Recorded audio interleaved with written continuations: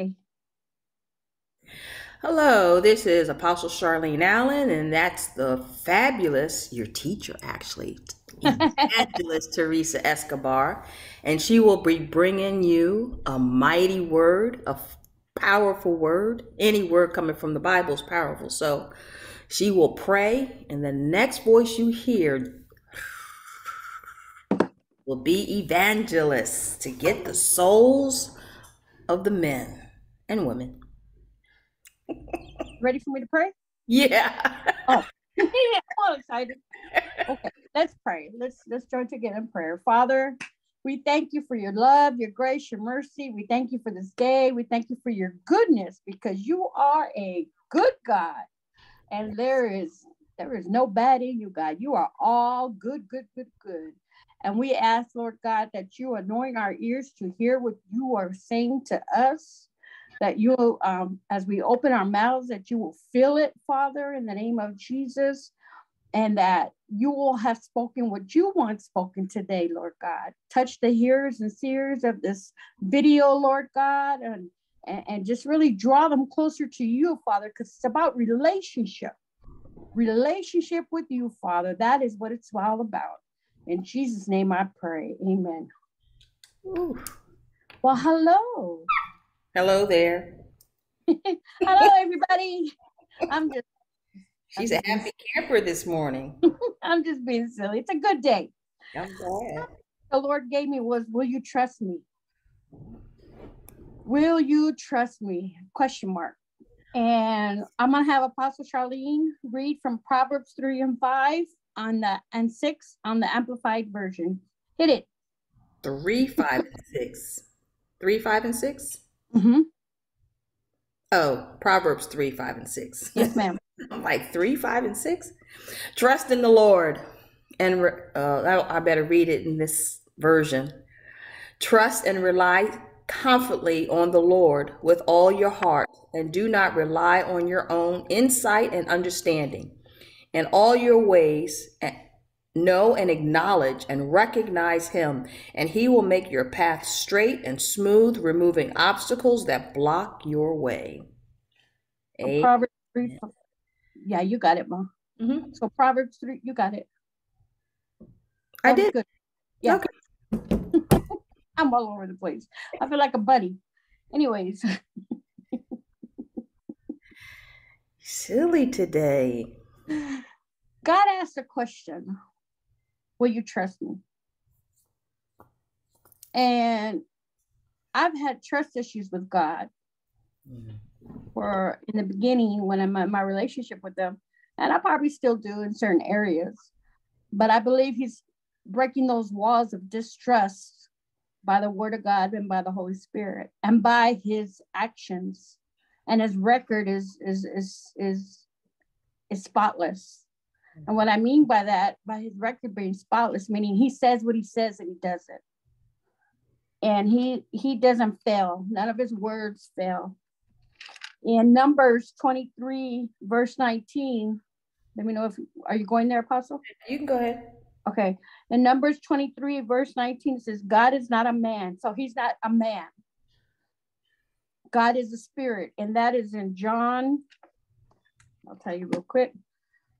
John 4, 14, 24. John 4, 24. For God is spirit. So those who worship him must worship in spirit and truth. So first of all, we know that God is not a man, but he's a spirit. So he does not lie. He is not human. He's not like us. We're in a fleshly suit, a fleshy body. So he does not change his mind. Has he ever spoken and failed to act? Meaning, has he ever spoken and not done what he said? Has he ever promised and not carried it through? Think about your life and think about the things that the Lord has told you. Has he not done it? Has he failed you? I can look back in my life and he's done everything that he's ever said to me that he would do. He's come through for me all the time. It may not be when I would want it. You know, people say, you know, there's a song. What's that song? He may not come through when I want it, but he's an on-time God. He's an on-time God, but he comes on time. but his timing is perfect. We have to understand that. And so will you trust him? Will you trust him with what he says that he will do for you? Will you trust him with your life?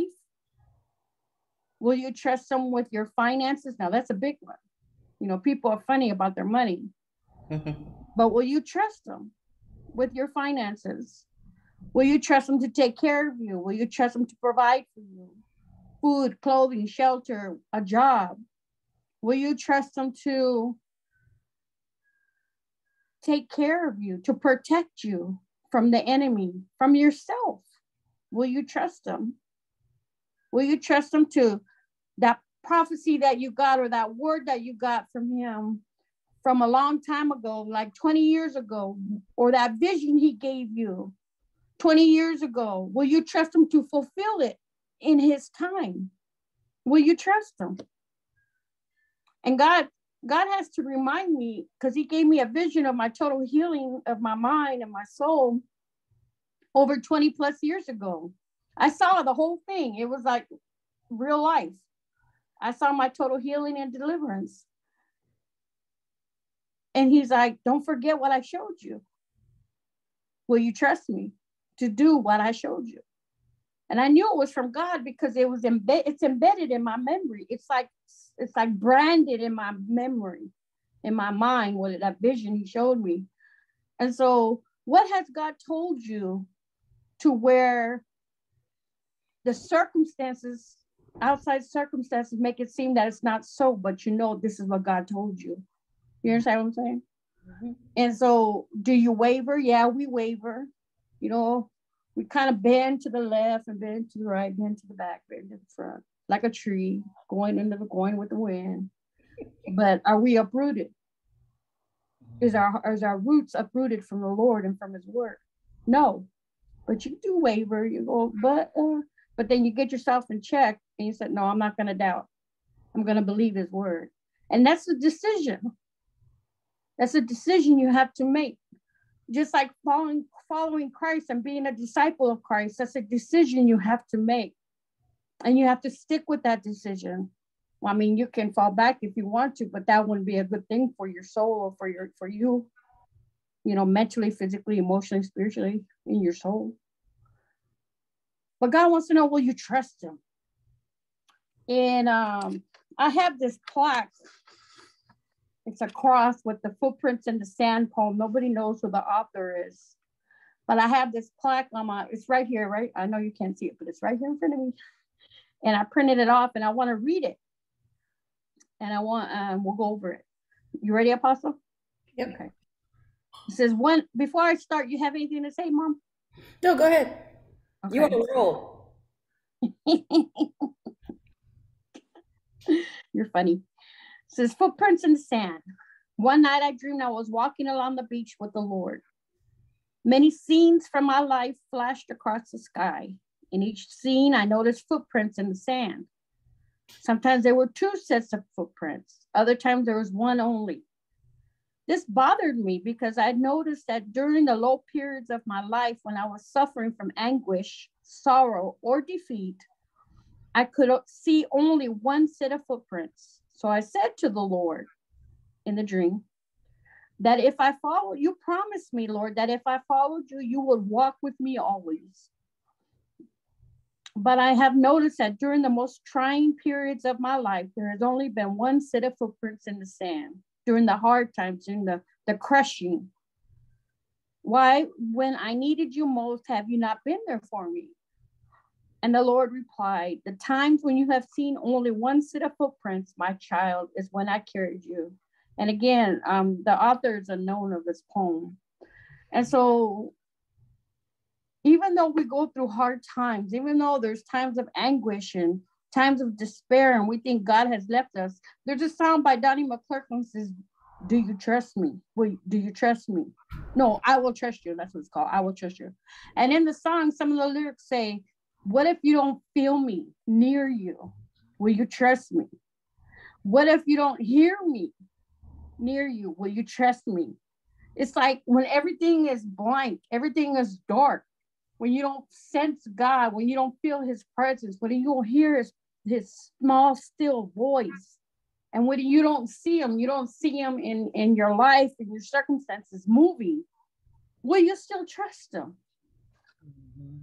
Will you know that he's got your six, he's got your back? We did a session on that a while back, because God's got your six, means he's got your back. But he also got your forward, your sides, your top, your bottom. He's got you encircled all around. Will you trust him when you don't feel him, when you don't hear him, when you don't sense him? Will you trust him because you got, the only thing you got is the letter of the word to hold on to? Will you trust him? Do you believe what he's saying to you is true? Or do you think, oh, wow, he's just like man? But I just read to you a number that God is not a man, so he does not lie. He's not a man. He's not like us. And he doesn't lie. What he says is true. What you got, Apostle? I know you got something.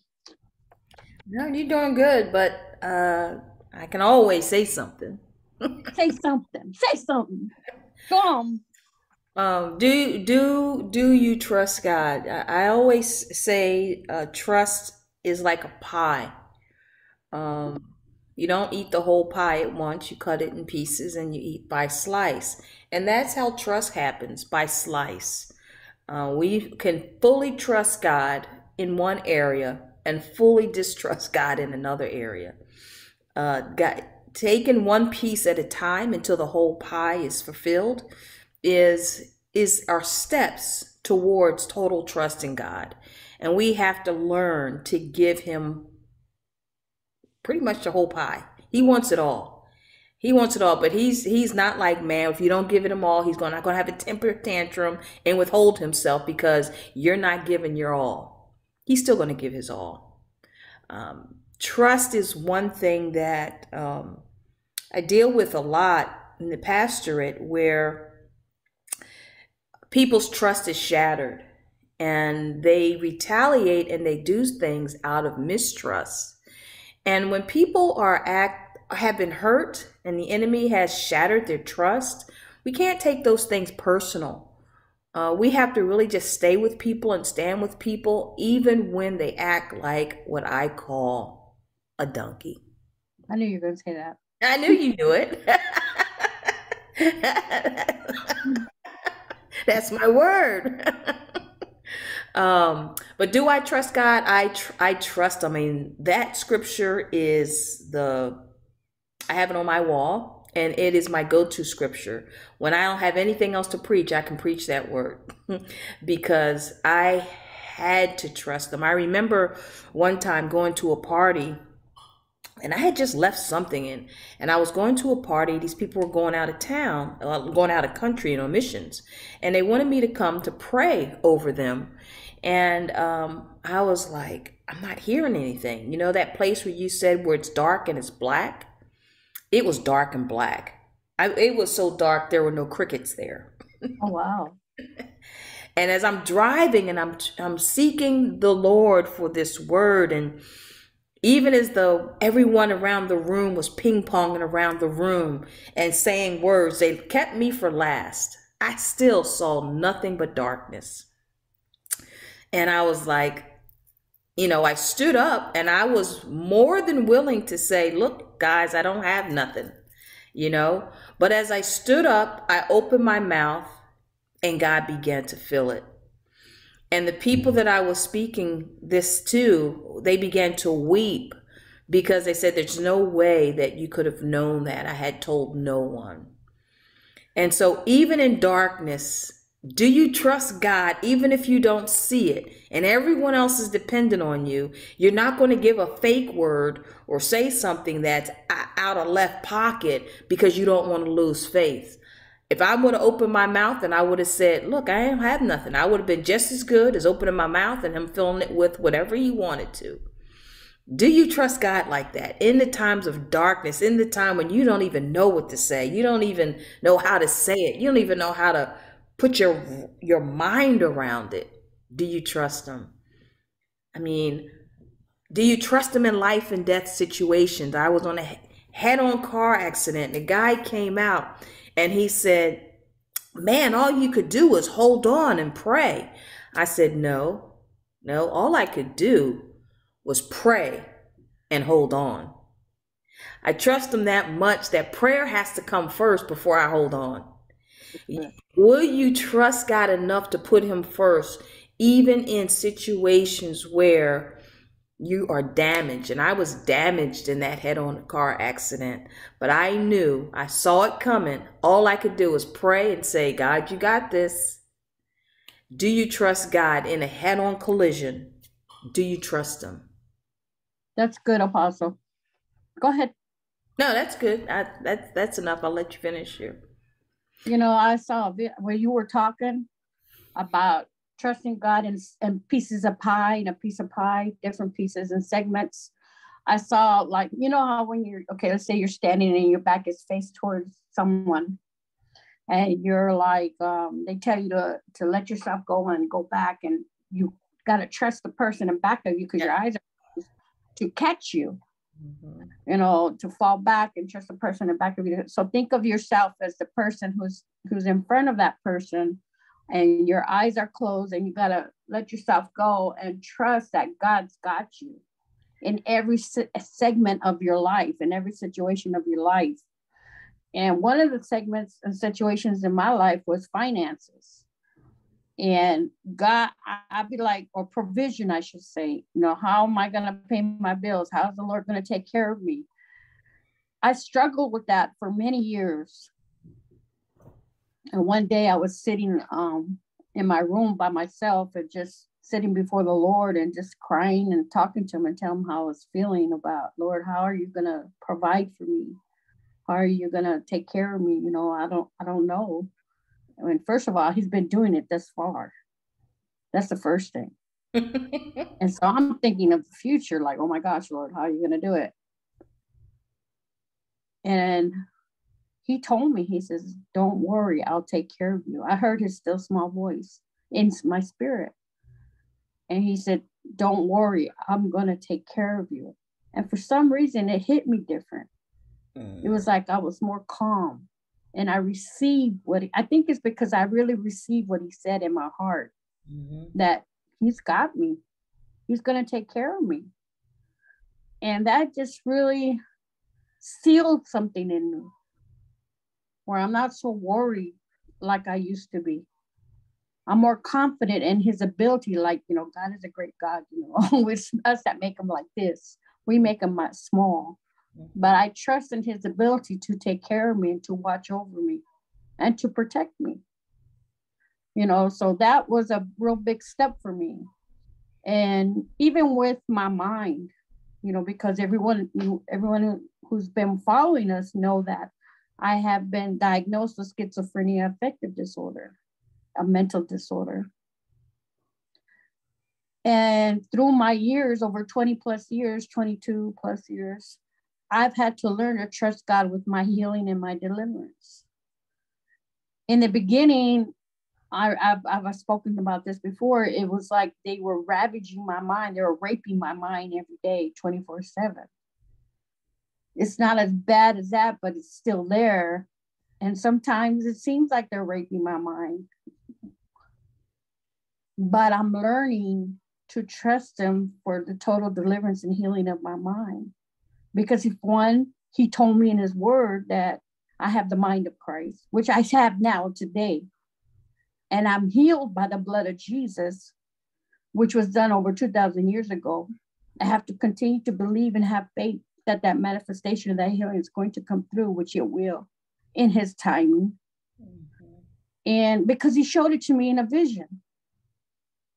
He showed my total healing and deliverance in my mind, with my mind in a vision. Now, he didn't have to show that to me, but this is just me talking. I'm thinking he's like, she's going to go through hell and back with her mind.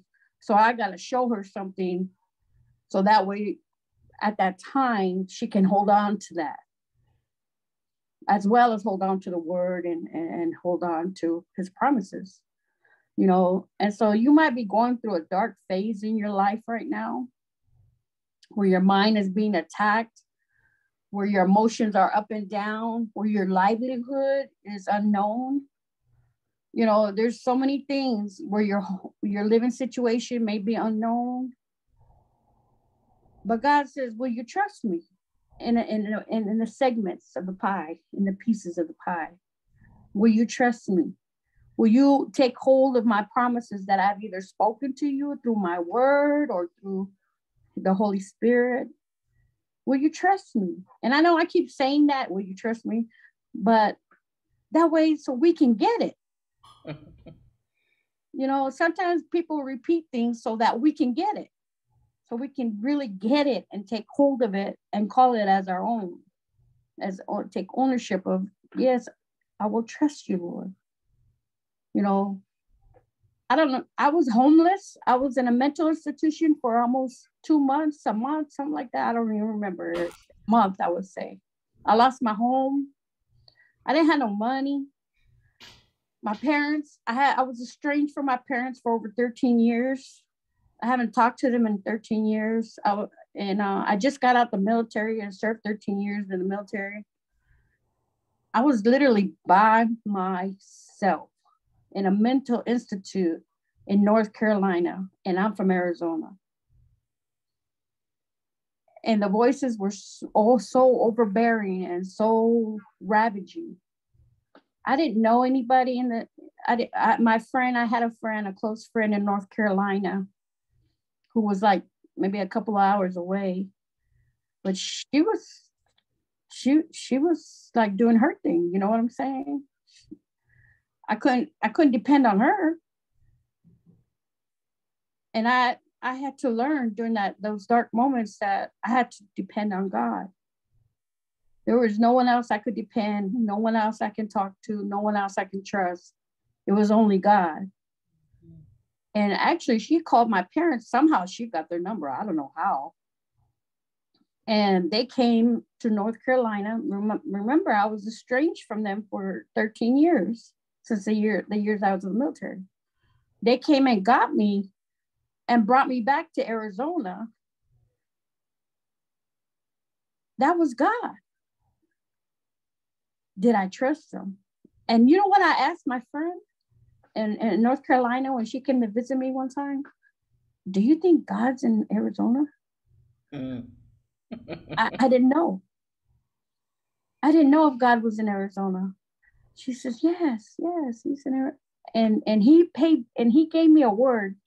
Let me tell you what it is, because he even brings it back to me and says, this is why I told you what I told you. He gave me a word in Psalm 18 through 19, and it says this. And this is before everything happened, before everything started spiraling down. He gave me this word, Psalms 18, verse 18 through 19. It says, this is David talking. It says, they attacked me at a moment when I was in distress. I was in distress. I had a mental breakdown. But the Lord supported me. And I looked at that. I look at it now, but at the time I was like, supported me? Where was you? You know, like Job, where was you? I didn't feel you. I didn't hear you. I didn't see you, but he said he supported me. He led me to a place of safety, which was Arizona. He rescued me because he delights in me. He delighted in me. That shocked me. I was like, he delighted in me? But he supported me. I said, Lord, how did you support me during my darkest moment? It could have been worse. I could have been dead. They could have killed me. It could have been worse. When I was molested by a family member, it could have been worse. He told me that it could have been worse. By my hands stayed that situation. And I was like, oh, you're right. It could have been worse. Being in the military, it could have been worse. I was in the Marines. Now that's a man's man part of the military. It could have been worse. But he stayed his hands stayed at the situations that I was in there. And so I just want to encourage you that no matter what it feels like, seems like, tastes like, smells like, whatever you want to call it, trust God to get you through. Trust in his word, in the Bible, but trust in the word that he gives you himself personally. Trust his voice. Trust him.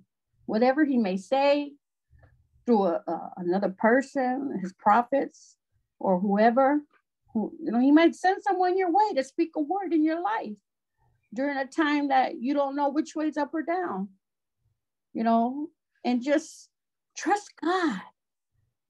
Just trust him. And it's like Apostle said, it's like little segments of a pie until one day you'll be like, oh, he got the whole pie.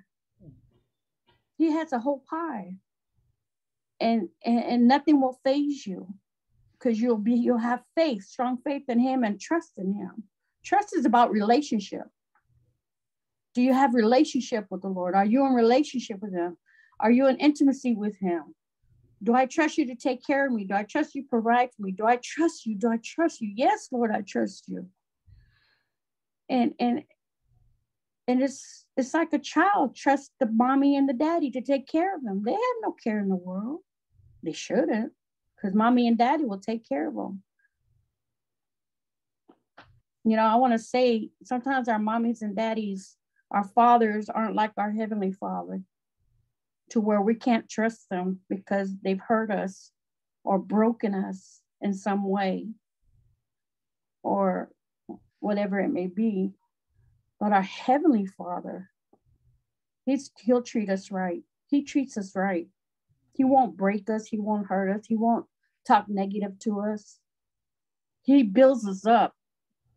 He makes us whole. And I had a negative viewpoint of God for a long time because my father my perception of my earthly father was distorted because of the way he acted. But he didn't know no better either because of how he was raised, And so I had to learn that my Heavenly Father is not like my earthly father. And I had to say, yes, God, I trust you. Even though I didn't believe even though I knew my earthly dad didn't have my back, I had to believe that my Heavenly Father had my back, that he will take care of me. Mm-hmm. And so I just really, the viewers who are listening, who are watching this broadcast, to know that God wants you to trust him. He's not a man that he should lie. Know that. He doesn't lie. Whatever he says is truth. He is the way, the truth, and the life.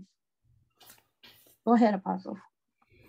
One thing you keep telling them about trust, and you keep pointing here. A lot of people trust here. Mm-hmm. And trusting here isn't going to make it.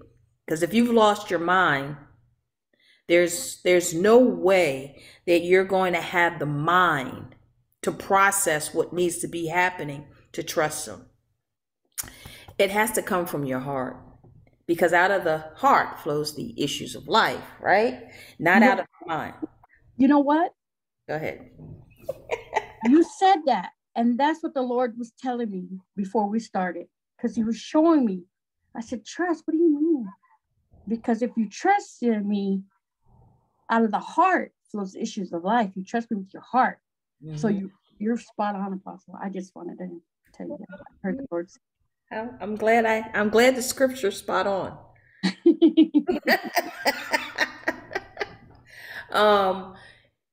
The only way that we can walk like that is if it's a heart. We have to have a heart change, because our mind can tell us all sorts of things, and many times those things are shaded by our life experiences, by our hurts, even by our successes.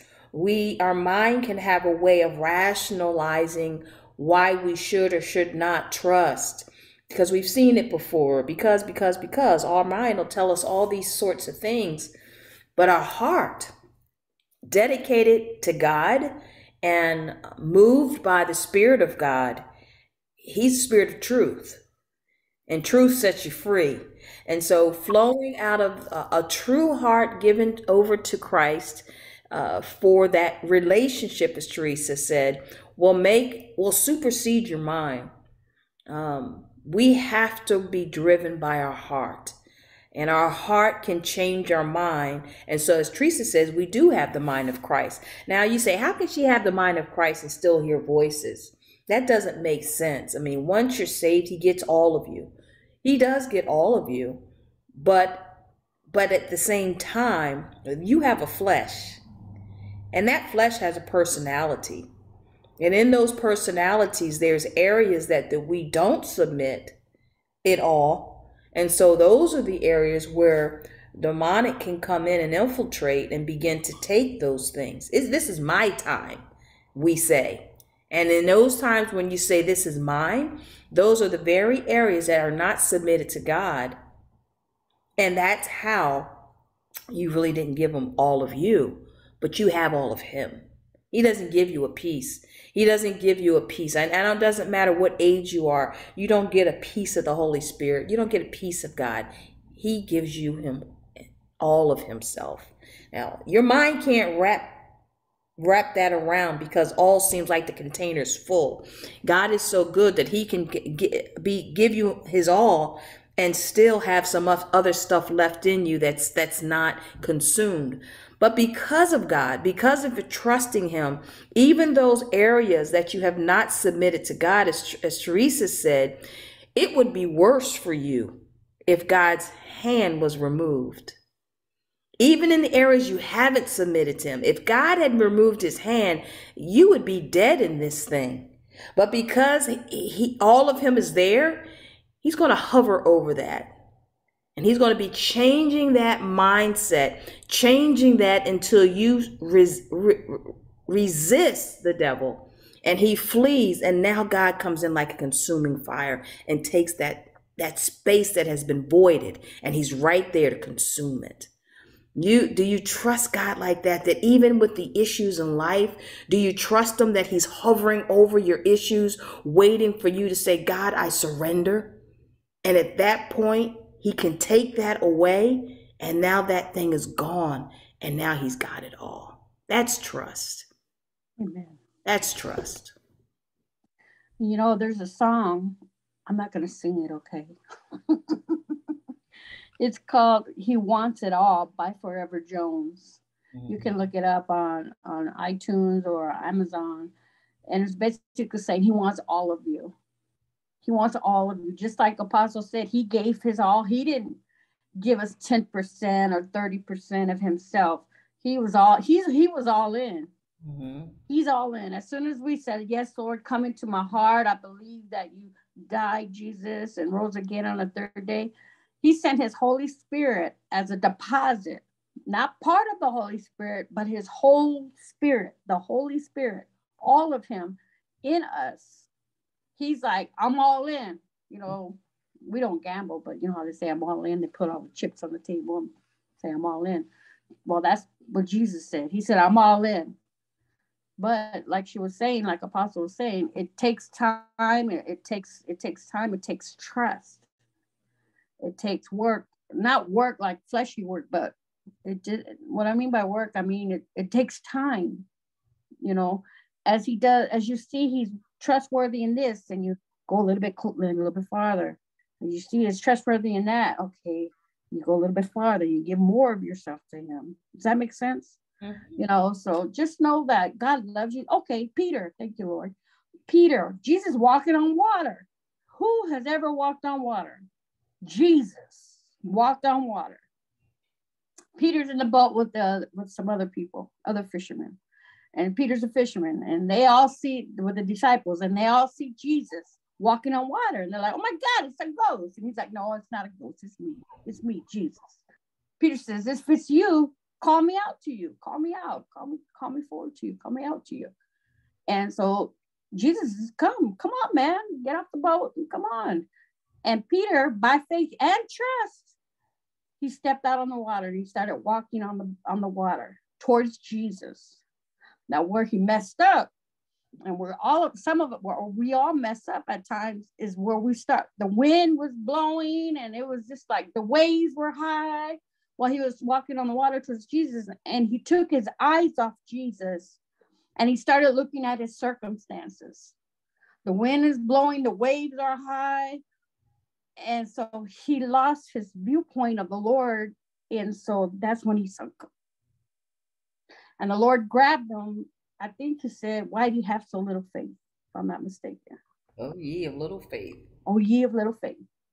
O ye of little trust, O ye of little faith.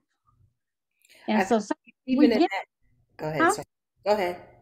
And sometimes we're that way. Sometimes we get consumed by our circumstances and what's going on around us, that we lose our faith and trust in the Lord, and we fall. Even though we fall, he's still there to pick us back up. Either way, it's a win-win situation with the Lord. Either way, either if we fall, it's still a win-win situation because he's there to pick us up. We stand, he's there right by us. He's there, right there with us. So God is asking you, will you trust him? That's what he's asking. Will you trust him? Will you trust me? Me meaning him, not me, not Teresa.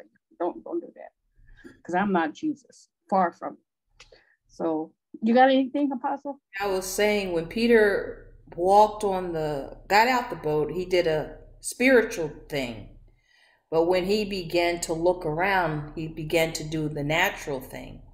And so when we start doing our natural thing, we're going to fall and sink every time. We have to be spiritual. Spiritual things happen when we remain spiritual. We can walk on water. We can have the supernatural. A lot of people say, well, supernatural stuff only happens when you go abroad on missions trips. That ain't my life. Supernatural stuff happens all the time. Every time you step out on faith, the supernatural happens. Like Teresa said, is God in Arizona? Is God in America? It doesn't look like it sometimes, but he's here. He's here and he's strong and he's doing signs and wonders. You don't have to go abroad on missions trips to finally move in God. No, get out your comfort zone. That's your mission. And when you get out your comfort zone, that's your mission trip. And then you'll see the supernatural. God wants all of us to walk on water, but do we have faith to get out the boat? Amen. Do we have faith and do we have trust in the Lord that he is going to carry us through all the way? Amen. And I'm just going to leave you with this one thing. Do you trust him? That one question. And I'm not just saying that for you all who are listening, but I'm saying it for myself too. Before the Lord has us, and I believe this was the apostle too. If I'm wrong, let me know. But before he gives us anything, it's for us first. He ministers to us as well as he ministers to you. And I always pray, I said, Lord, I got to hear from you. What do you want to say to us? It has to come from you. I cannot do it. And so what do you want me and the viewers to know about you, or to learn, or to hear, or whatever, to grasp? And so do you trust them? What you got, Apostle? What's your last word?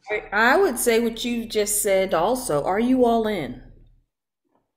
Don't trust partial, because partial trust is mistrust. Are you all in? Give him all of something. And it can be something small, but valuable. Give him that. And watch him take that and let him build on that small thing until you can trust him with the big thing. Because I tell you, he won't fail. He will not. He will not fail. Failure to us looks like it's not done on time. Our time. But even if I die, God is going to fulfill the promise. Because he's going to do it.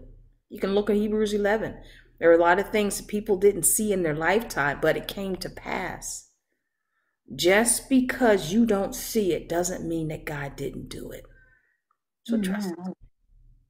And I'll finish off with one more thing. Another finish for you.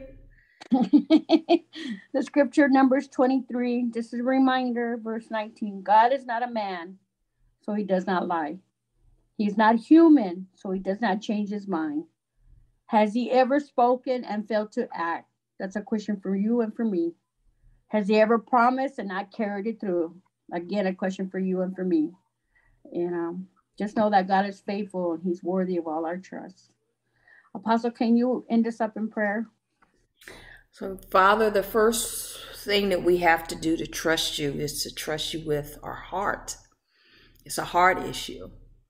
So I pray if there's any viewer who haven't taken that step of trust, of saying, Lord, I'm in a mess right now, and I can't even trust myself. But something these ladies said, if I can just take a little part and just trust you with a little piece of my heart, and you come in and be the Lord of my little piece of heart, I'm all in. I want to trust you. I want to trust you as Lord. I want to trust you as Savior. Father, forgive me for the sins that I've done, is all you have to say. And he is faithful and just to forgive you of all your sin and all your trespasses. Make Jesus the Lord of your life. That's the first step of trust. To die to yourself in your situation so that Christ can live in that situation and give you power to arise and become new. That is the ultimate test of trust, to trust God with your heart. Now, if you've trusted God with your heart, do you trust God with your actions? Do you give every act? Seek ye first the kingdom of God and his righteousness. And all these things, all these acts that you're trying to do, he will do it. He knows what we have need of. So the action we have to take is to trust God. Seek God first. Is that going to be your act today? To trust God instead of cussing people out? To trust God instead of using your mind and giving them a peace of mind, which is pretty jacked anyway? Will you give them a mind so that he can give you the mind of Christ? Father, we thank you for this word, because truly we have to trust in the Lord with all of our heart, not lean on our own understanding, but we have to acknowledge you. And we want to acknowledge you in salvation. We want to acknowledge you in our action. And it is then that you promise that you will direct our path. So we thank you for this word. In Jesus' name, amen. Amen. We'll see you next week on how we get our mind back. It starts with your heart. Amen. Amen. God bless you. Bye-bye.